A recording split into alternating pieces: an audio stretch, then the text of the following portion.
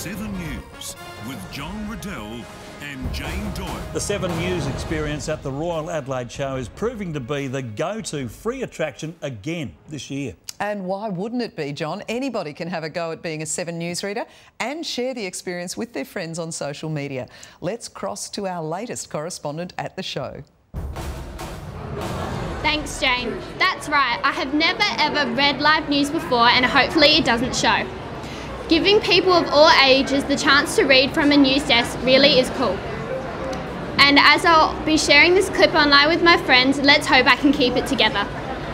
You'll never know, maybe I'll score a job in the media. If you'd like to have a go, come on down to the Royal Adelaide Show and sign up.